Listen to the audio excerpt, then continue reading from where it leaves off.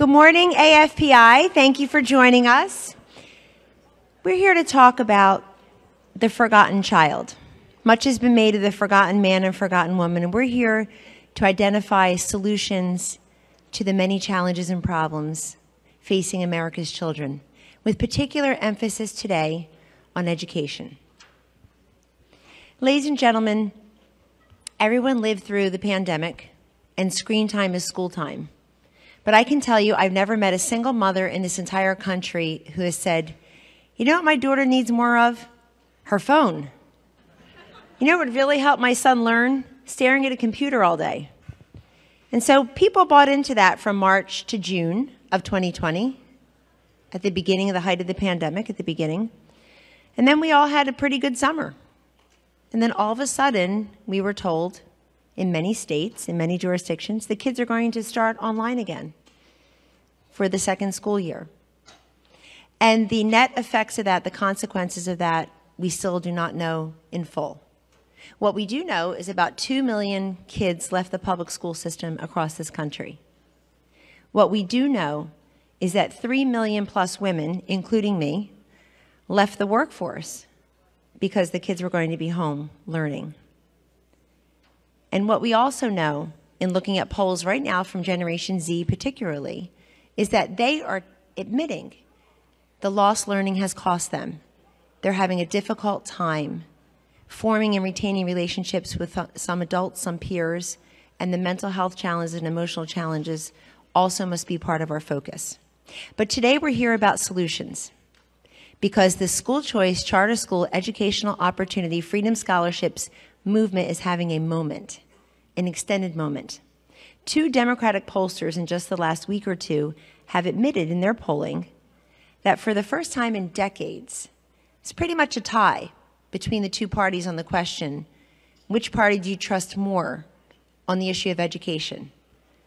I've been around a long time, and for years, if not decades, that deficit between the Republicans and Democrats was plus 20, 18, 22, many times for the Democrats. But people are now paying attention. And if the focus is the child, they're saying, great that we have all these tax credit and opportunity scholarship and school choice and charter school opportunities all across this country. We're here today to talk about some of those solutions. And we're here with 2 amazing, amazing leaders in our U.S. Congress, but really in this country. We have Senator Ted Cruz, who, yes, thank you.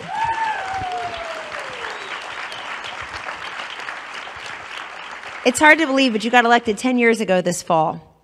And even before that, and since then, has been a tremendous, tremendous proponent of school choice, a real champion for educational freedom.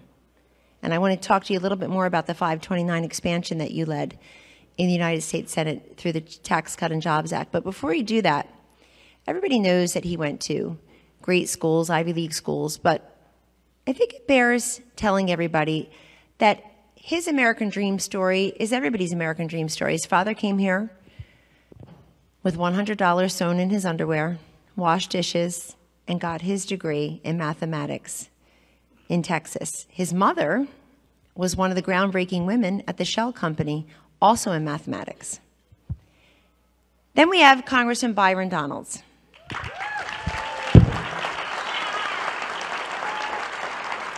Also a proponent of school choice and educational freedom, but a product of it, if I may as well. Hardworking, single mom who raised him in Brooklyn, New York. He went to Florida for his schooling, and he has stayed there ever since. And he and Erica have 3 sons, and of course Ted and Heidi have 2 daughters. Between the 3 of us, we have 9 children in school right now, school-age children. And I'm telling you this because I think it's incredibly important through the Center for the American Child, of which I'm the chair at AFPI, that we focus on the kinds of solutions we see now. And that we don't just take this moment to talk about masking up 7-year-olds and critical race theory, both of which are very important to talk about. I know those who follow the science and told us to put a mask on a 7-year-old can't follow the science and tell us what they see in a 7-month-old sonogram. But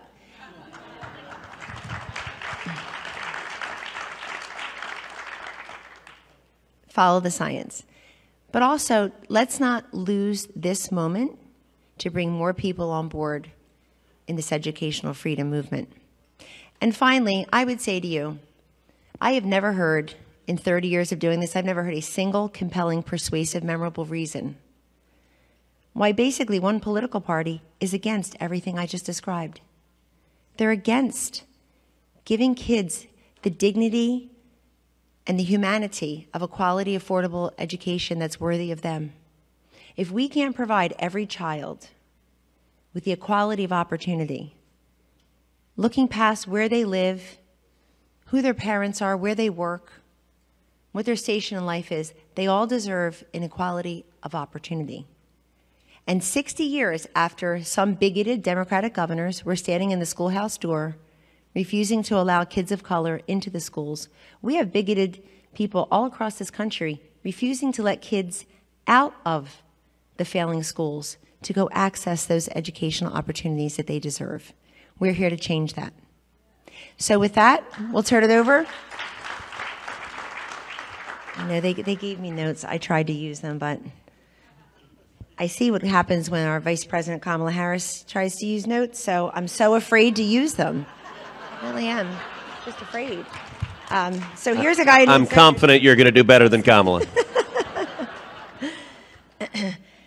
So last year, Senator Cruz, you reintroduced the Student Empowerment Act. And this would, of course, expand the 529 college savings program for K through 12. I think that was one of the parts of the Tax Cut and Jobs Act that did not get enough attention. Tell everybody what it means and tell us what we all need to know, how that fits into this school choice charter school pro-child moment. Well, good morning, everyone. It's great to be with you.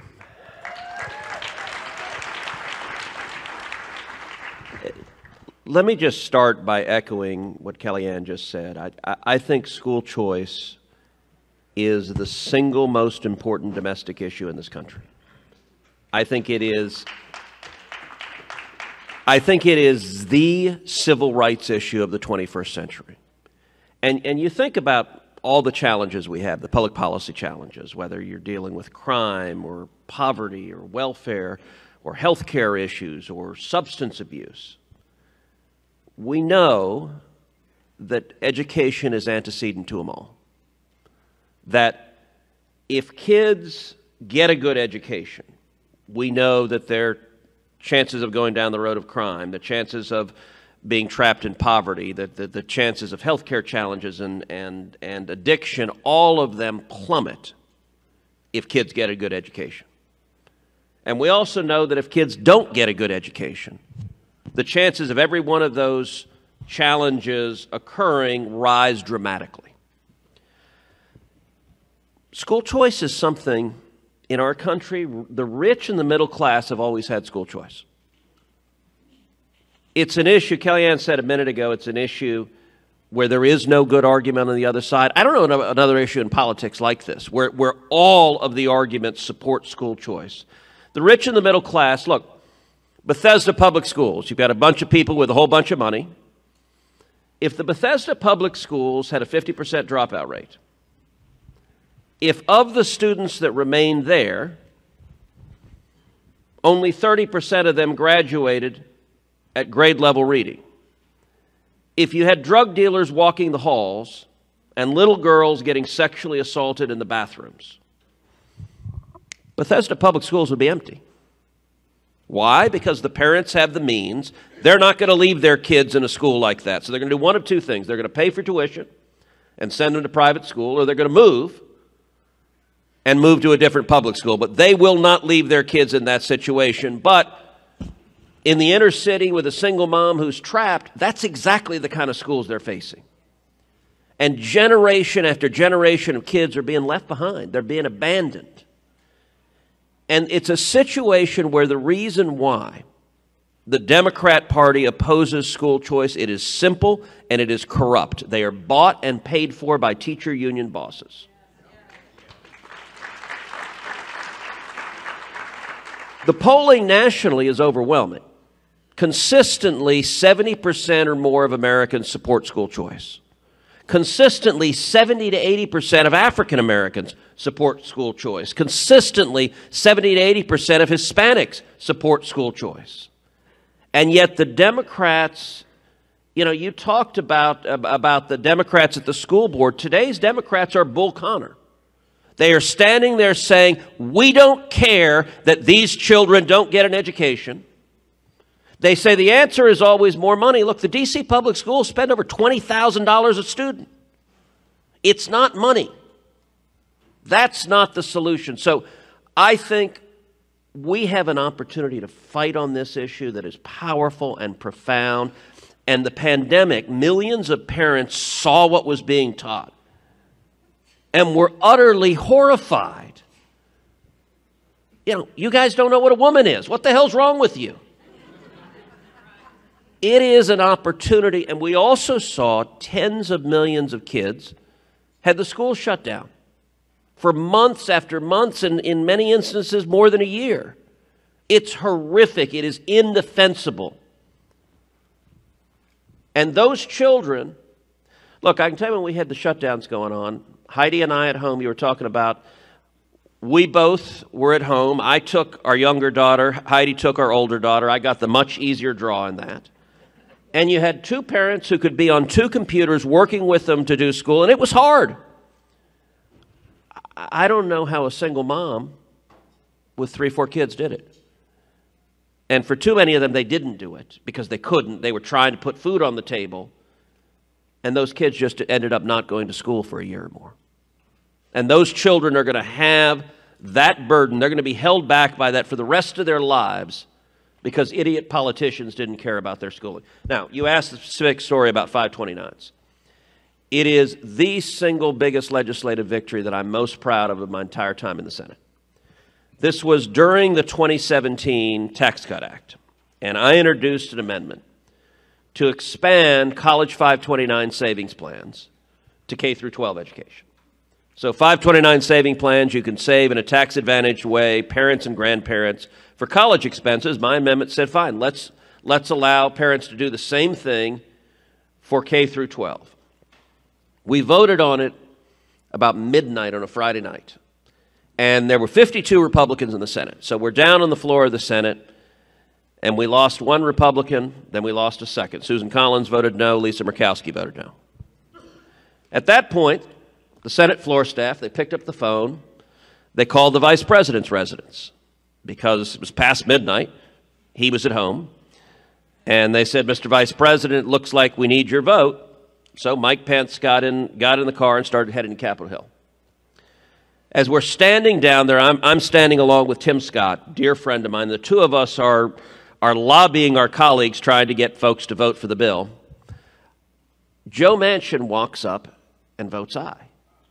And there's an audible gasp in the well of the Senate. So the Senate floor staff, they pick up the phone, they call the Vice President's residence, they say, well, Mr. Vice President, we got Manchin. Looks like we don't need you. So Pence turns the motorcade around, begins heading back. Manchin goes to his desk, sit down, and a sea of Democrats descend upon him. Chuck Schumer descends upon him. I think they actually began beating him with sticks. And 5 minutes later, Manchin walks forward and sheepishly changes his vote to a no. So the Senate floor staff picks up the phone, calls the Vice President's office, said, Mr. Vice President, we need your vote again. He turned the motorcade around a second time. It takes about 20 minutes to get from the Naval Observatory, which is the Vice President's residence, to the Capitol. About 20 minutes later, almost 1 in the morning now, the Vice President ascended the dais and said, the ayes being 50, the nays being 50, the Senate being equally divided, the presiding officer votes in the affirmative, the amendment is adopted. And with that, we passed the single most far-reaching federal school choice bill that has ever passed into law.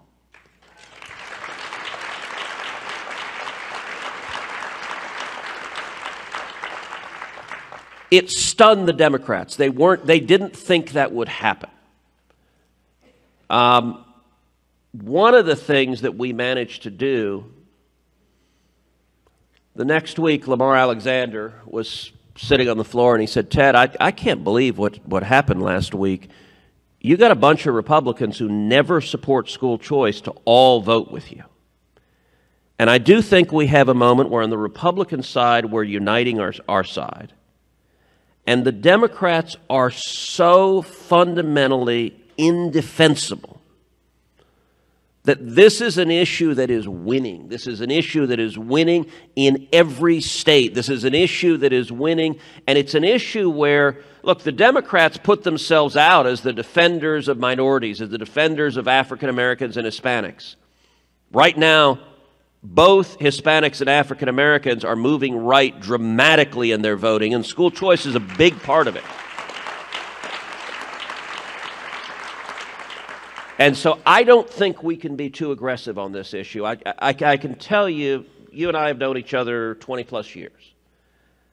When I first ran for the Senate, I said at the time, I said, listen, if when I die, it says on my tombstone that Ted played a meaningful part in bringing school choice to every child in America, I will die a very happy man. I cannot think of a more important legacy and a bigger opportunity we have to transform the landscape in this country. Thank you, Senator Cruz. We hope that's no time soon, but thank you for your leadership. And I will give everyone here a color ahead of the former president's visit later on. That night was Friday, December 1st, and it happened to be the senior staff dinner put on by the president and the first lady in the West Wing in the East Room. So maybe, I don't know how many, maybe 25, 30 people and their guests, and George and I were enjoying a whole year into Donald Trump's administration, enjoying dinner with the president and first lady, but the president was getting moment by moment updates on all of those amendments, on the vote itself. And the next day I happened to fly with him to New York for a couple of events, and the number one thing that both of us talked about at all those events was what had happened in the dead of night on the 529, because it was such a pivotal moment. And I think sometimes it got a little bit buried in the larger Tax Cut and Jobs Act remarkable feat. But it's really the piece that lives on and can be, I believe, sustained and progressed. So now, thank you, and we'll get back to you with other questions. Congressman Donalds, my question centers on prioritization, because what happens when you're having a very big, robust moment of opportunity like this is we can get our priorities maybe a little askew and focusing on the things that aren't going to electrify and animate and engage most of the country. So with 84% of voters clearly believing parents should have a say of where their children go to school and what is taught there, tell us a little bit about what you think we need to know, given your very unique perspective of having been a state legislator in Florida and a champion of educational freedom, and now in the U.S. Congress as a fairly new member. Where should we be putting our time and our treasure as goes educational freedom and students? Well, that's an easy question. First thing, before we get to there, good morning, everybody. Great to be with you. I didn't know that about the 529. So I didn't even know that was you. So congratulations. I didn't. I can't believe it never got any media coverage. It actually, let me clearly I need to do better PR.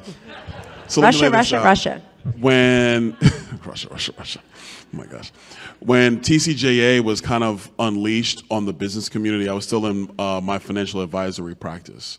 So we're literally trying to advise our clients about the new changes in tax policy.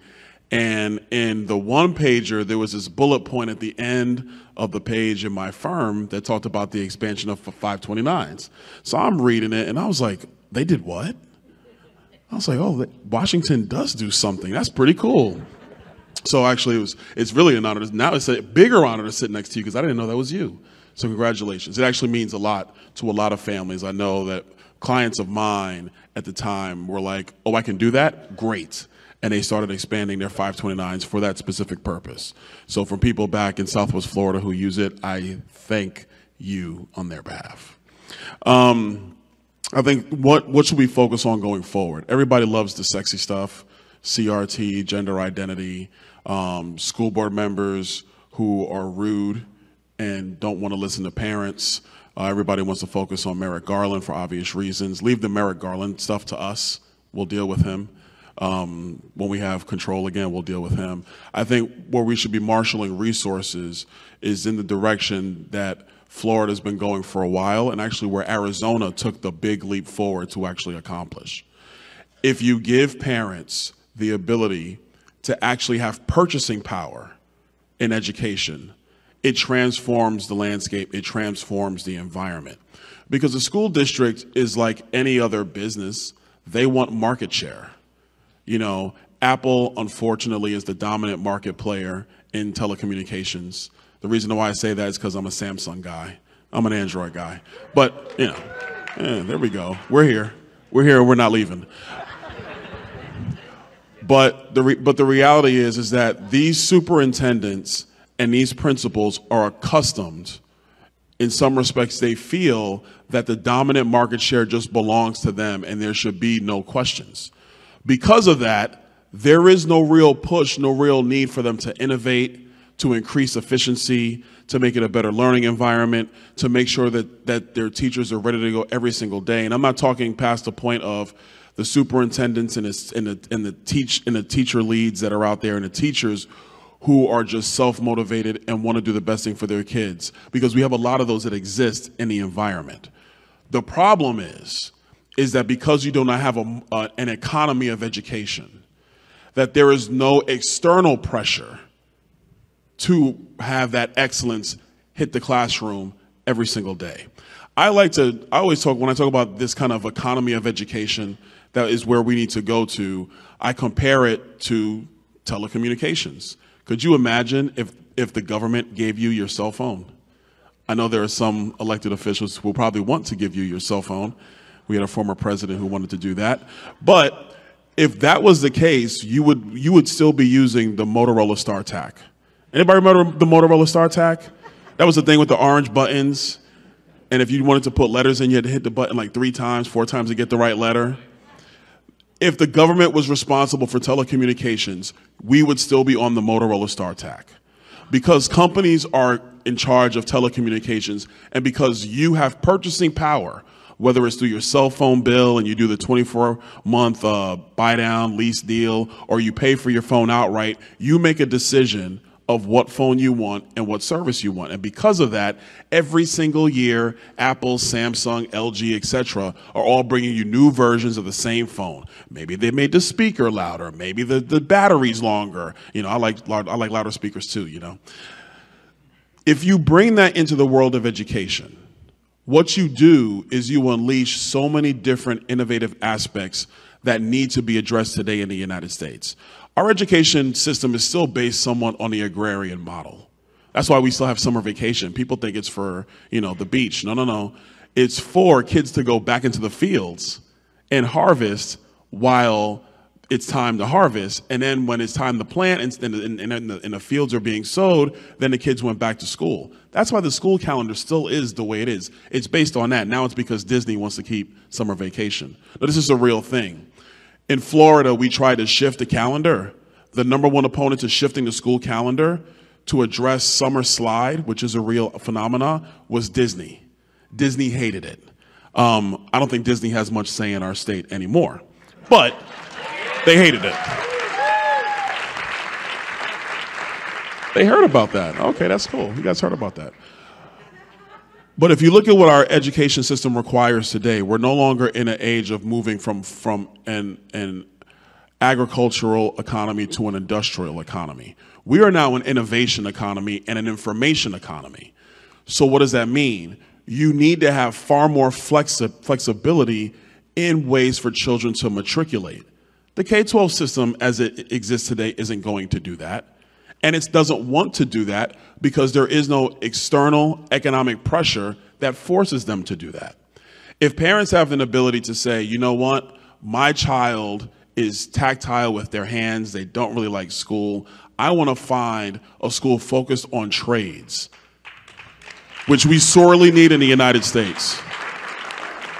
You can still learn reading, writing, arithmetic, history, but then have a focus on trade work, whether it's carpentry or electrician work, or if you want to be an auto technician. I have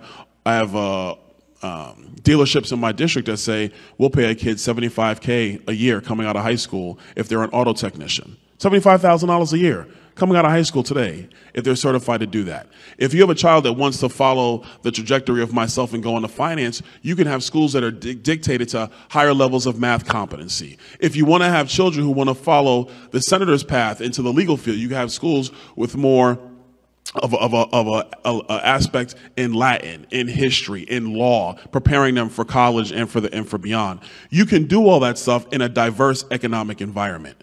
You can prepare children for the economy that is to come, not the one that exists today, which nobody really knows what that's going to be. But if something tells me it follows our cell phones, it's going to be far more pliable.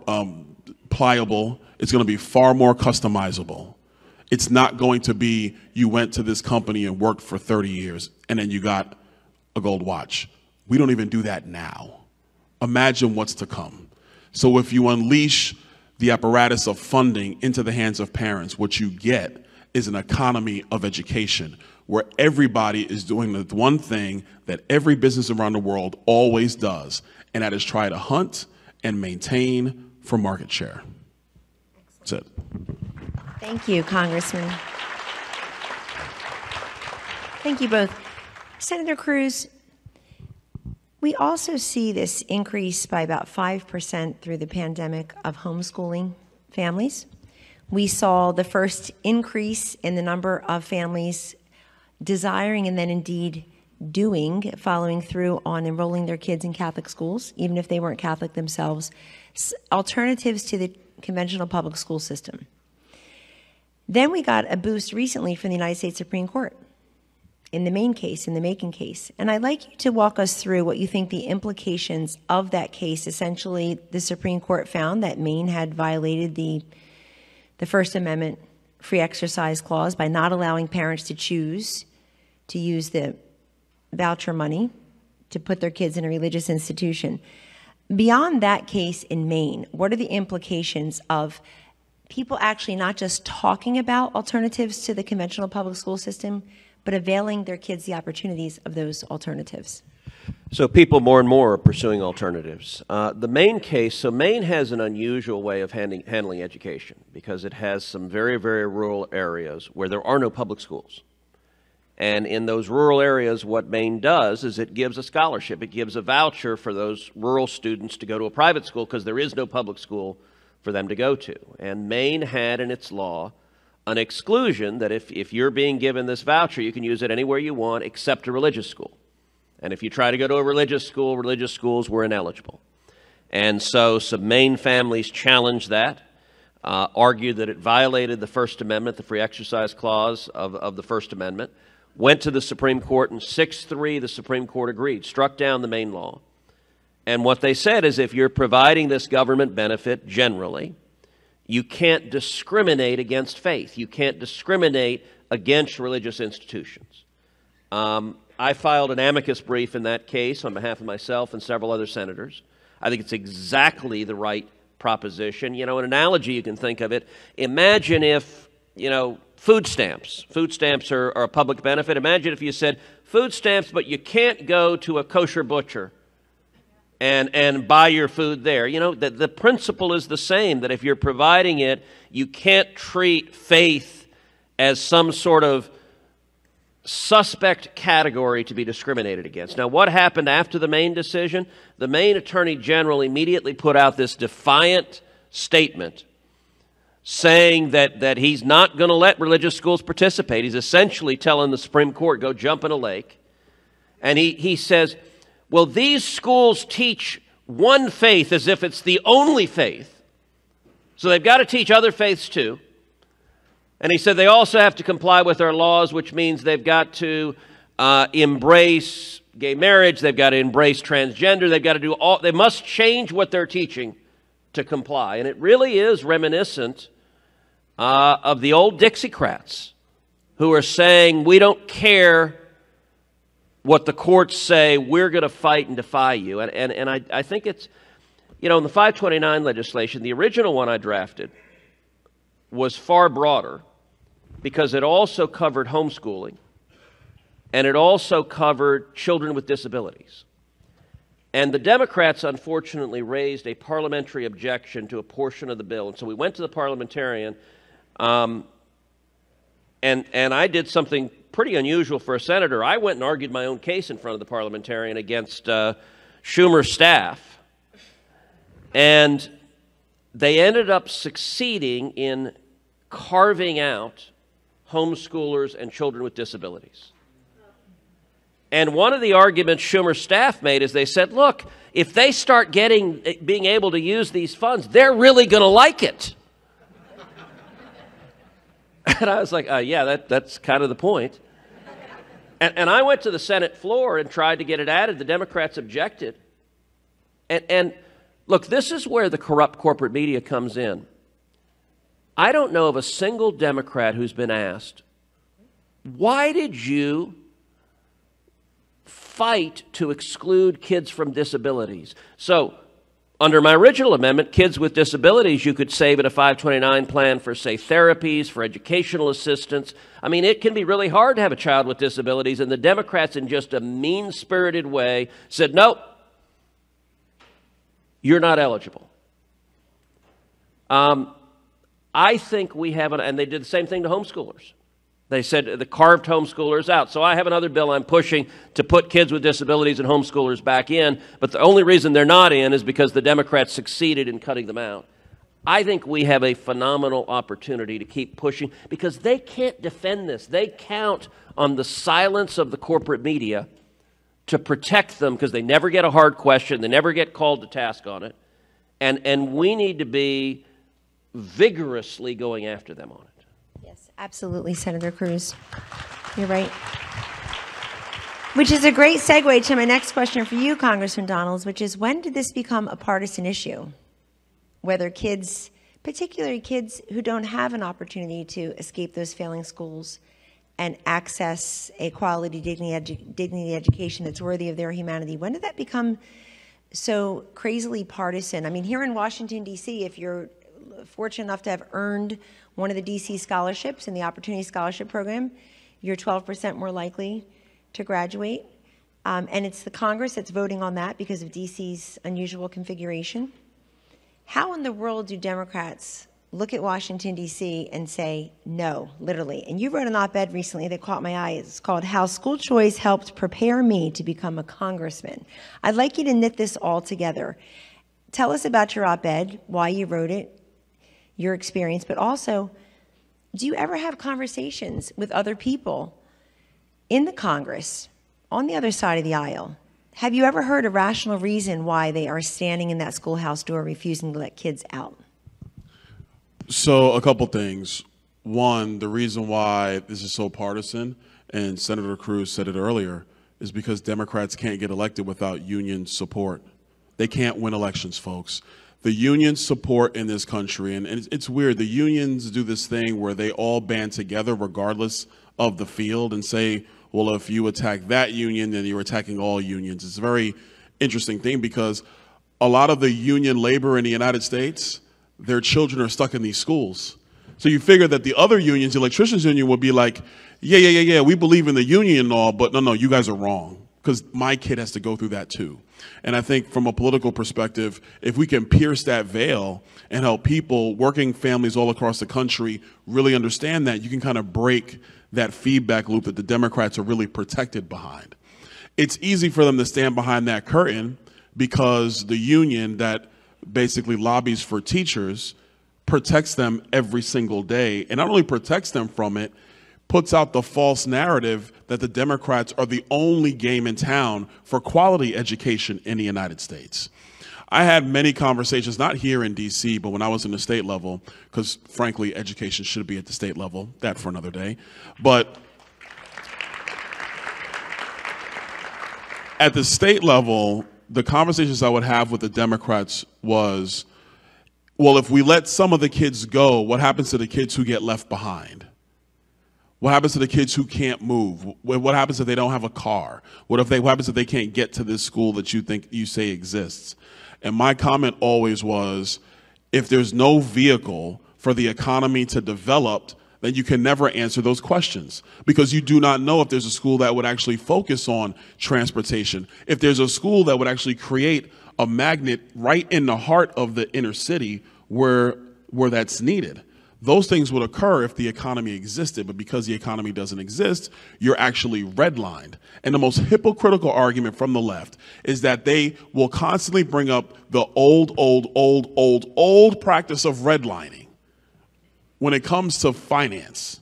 Super old practice. But they won't talk about the red line that exists today in the United States simply because they're tied to the union. And the union's number one interest is not even the quality of education. We know that because they didn't want to send the teachers back in. Their interest is just larger, collectively bargained contracts so the union bosses get bigger salaries and they get more power in the political process. That's the whole issue.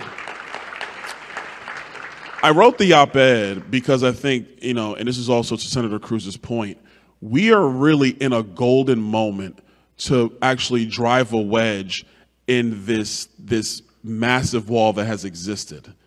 And I think that, what my op-ed brings to light is the story of so many people across the United States. My mom was a school choice mom before school choice was a thing. And so what happened was when I was in the first grade, they wanted to put me on Ritalin. They were like, this kid talks too much in class. He won't sit down. He's always finishing the test fast and everything. And this is why I apologize to my son's teachers every year, the new ones, because I'm like, sorry, this is who you're getting. It works out when he becomes an adult. So trust me, this thing is going to work out. But as a kid, yeah, not going to be good for you. You better be tough, lady. Be tough. If you need me, call me. I'll bring the iron hand. But that being said, it's important for people to hear these ideas and hear these stories. One of the things that doesn't get reported about a lot, reported on, frankly, at all, is what happened in Florida in the gubernatorial election between Ron DeSantis and Andrew Gillum. Andrew Gillum was running through the state, measuring the drapes in the mansion, thinking he had it in the bag. I knew people that worked on his team. They thought they had it in the bag. But you had the school choice groups in Florida banded together, and what they did is they sent targeted messages to black moms, to Latino moms, and to white moms that all take advantage of school choice. And they played the audio of what Andrew Gillum said, that if he became governor, he was going to strip all of the school choice options away from Florida's parents. And then those parents had a decision to make. Am I going to choose history or am I going to choose my child? Parents will choose their child every single time.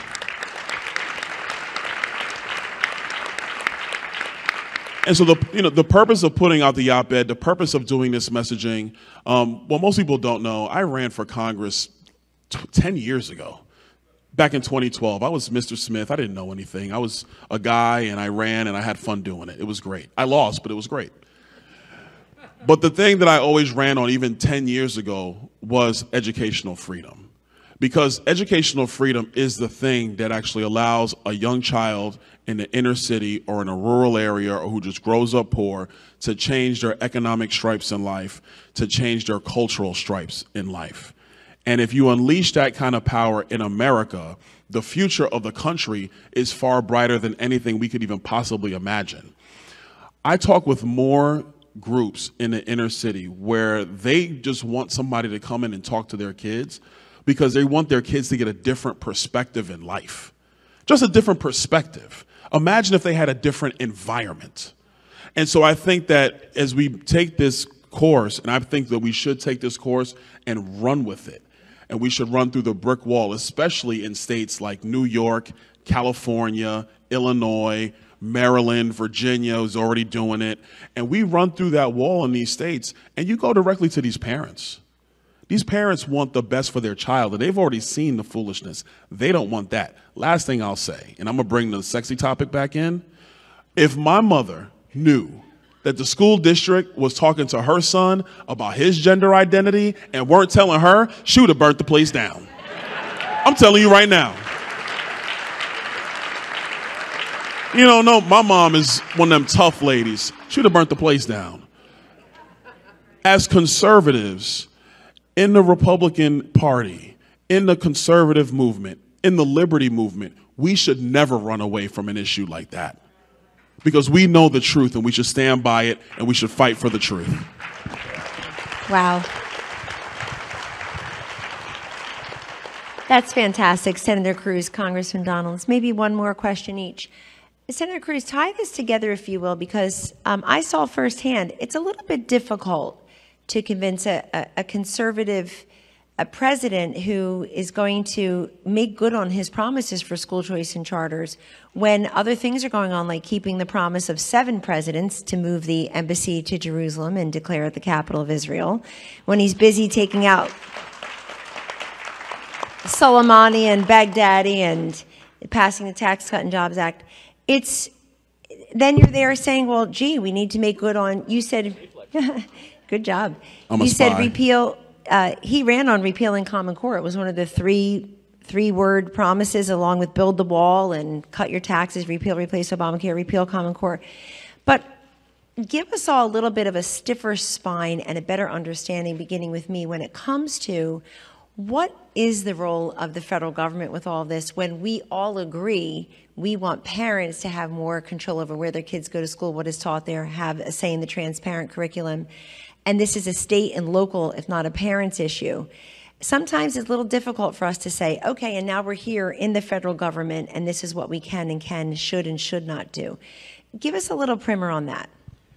Well, sure. As you know, I drafted what became President Trump's school choice proposal, and it is legislation to create federal tax credits for contributions to scholarship-granting organizations.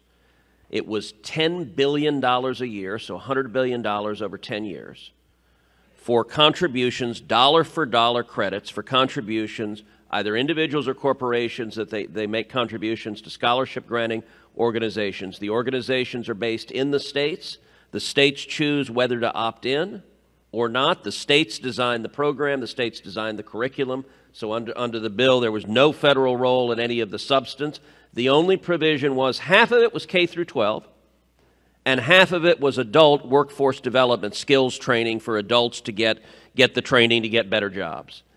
And it was designed so that the only requirement was you couldn't discriminate against private schools or religious schools, that the money provided had to be provided equally to everybody. And so I announced that legislation at the Department of Education with Secretary Betsy DeVos. President Trump talked about the legislation in the State of the Union address, called on Congress to pass the legislation in the State of the Union address.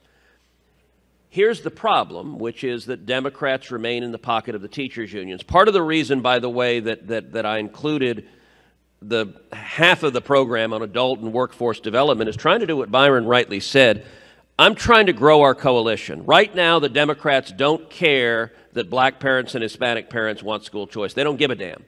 They think the minorities are going to vote with them no matter what. They're not going to figure it out. They're captive, so shut up and let us follow the money. So I'm like, all right, I want to grow the coalition. So what I'm trying to do is get the building trades, get the unions, get the carpenters, get the electricians, get the unions on board. And the way I'm trying to do that, look, $50 billion for workforce training is a whole lot of skilled workers going into the workforce. The working trades love that idea, but they're still not quite at the point of being willing to tell Democrats, stop blocking it. So, but the progress we're making, so during COVID, we introduced my bill as part of the COVID relief package the Republicans were behind, and we got every single Republican to vote in favor of it. It had never happened before. It actually drove Mitch crazy because they were trying to put together a package, and the mods in the Senate hated my bill. And, I said, look, I mean, Mitch and I actually work quite well together because I'm very clear and transparent and transactional. I said, look, if you want my vote on the bill, include my school choice bill. If it's in there, I vote yes. If it's not in there, vote no. You decide. And so they're trying to whip me, and God love him, Mike Lee, who's my closest friend in the Senate. Mike said, I'm with Ted. If his bill's in, I'm a yes. If it's not, I'm a no. So we would have these conference calls with all the Senate Republicans where the moms would say, I can't do this, this is terrible, this is terrible. I said, hey, that's fine, no problem. I don't know how you get to 50 without us, but if you do different math than I do, I don't know, maybe you're not going to school, I don't know. But let me know, if you want to get to 50, let me know. And it's one of the very few times where Republican leadership ended up whipping the moderates to support the conservative proposal. And it's almost never happens, and we ended up getting everyone on board, which was important, and I'll tell you also, during the shutdowns. So you may remember the first big Democratic so-called COVID relief bill. It had tens of billions of dollars for public schools. I introduced an amendment, forced a vote on the Senate floor. My amendment said, look, if a public school, you can have all these tens of billions of dollars if you are open and teaching class in person. If you're open, have all the new money, have at it. But if you're not open, if the school is closed, you know what? You can have all the money you had yesterday. You can get all the money you had yesterday. But the new billions of dollars, let's not give you additional money to stay closed and not teach.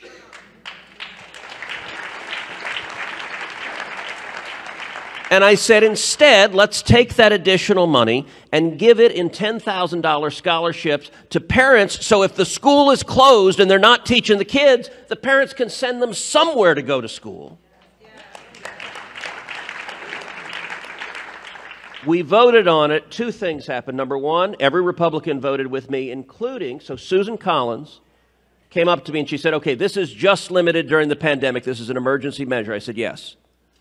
And she said, you know what, this first school choice program I voted for, and she voted yes. We got every Republican on record. Every single Democrat voted no. It failed by one vote. That means every single Democrat on the ballot in November was the deciding vote against giving kids scholarships when their schools were shut down.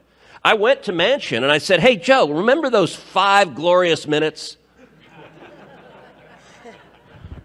By the way, in the Senate, saying that people could think of all sorts of things. So I was talking specifically about when he supported kids in school choice.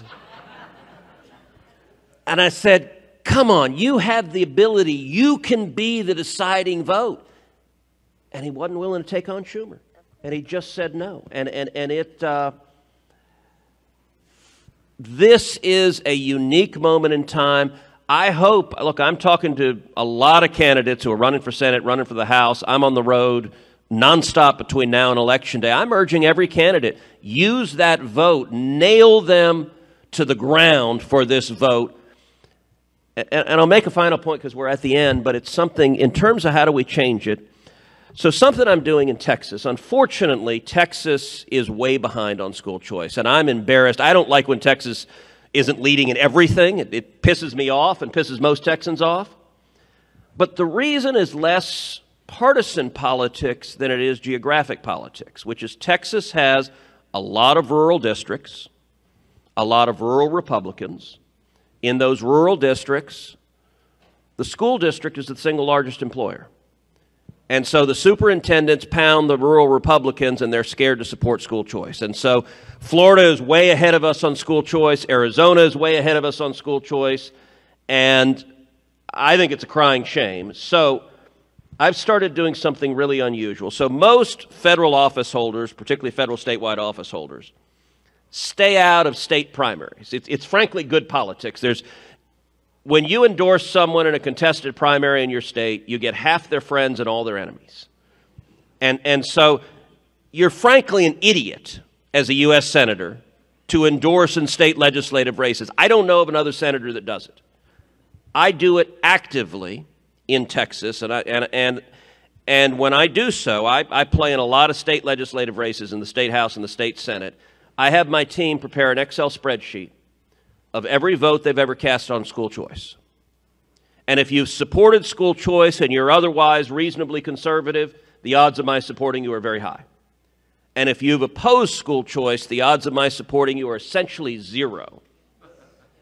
And I've deliberately made that public. Every legislator knows that because we've had a bunch of races where I come in, and when I come in, I get on the radio and I run ads against them, and we've beaten a bunch of Republicans who voted wrong on choice. And That's a great roadmap.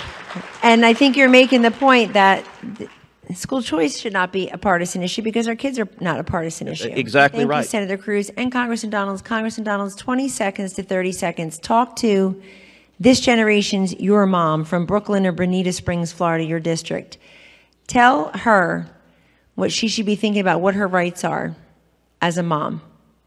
First things first, always fight for your child. Never give up. Never let anybody tell you otherwise. That is your child, nobody else's. Thing number two, go to those school board meetings and just sit there and listen to what they're saying.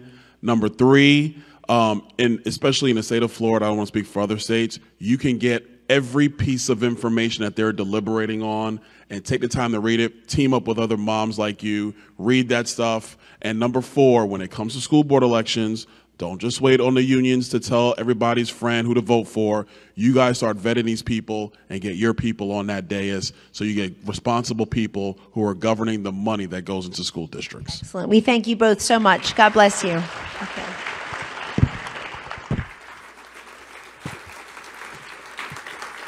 Guys, what a great panel. Another round of applause for the Congressman, the Senator, and Kellyanne.